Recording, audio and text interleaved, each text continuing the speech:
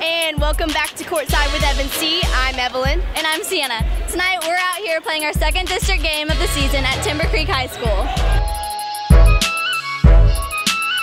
And as we proceed into halftime, our Keller Indians are only up by 2 points, 32-30. So this could really be anyone's game at this point. What do you think, Sienna?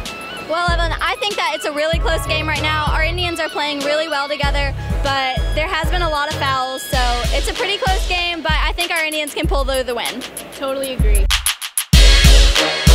And we are now in the fourth quarter of the game with about 5 minutes left. Still a really tight game. It's a 2-point game, and our Indians are still playing great. Yeah, Evelyn, I think that it's been a really close game. Our Indians 46 and the Falcons 44. There's been a lot of aggression tonight, and I think that our Indians will still pull through for the win. We're here with Paul Brewer tonight. We noticed that there was a lot of fouling. Paul, how do you feel about that? It was just a pretty tough district game, pretty competitive, pretty physical inside. We just battled on both ends of the floor pretty well, I would say. Well, that's good. Congrats on your win. Thank you. And there you have it, our Keller Indians with the win, 56-52, which leads our record to now be 2-0 for district this season. Join us next week for Courtside with EP02. I'm Evelyn. And I'm Sienna. Have a good night.